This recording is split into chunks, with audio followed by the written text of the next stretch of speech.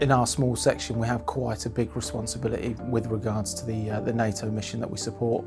And for us, the community is huge. We support in excess of 20–30,000 different engineers across the NATO span. There's quite a lot of people that depend on the information that we provide for them to be able to action at the tactical level. I've been in the British Army now for 19.5 years. I'm working for NATO. It's a really diverse environment. I love the fact that I can come in and be exposed to so many cultures, different diversities of people, and learn so much about just the way that we work within NATO and outside of the British forces.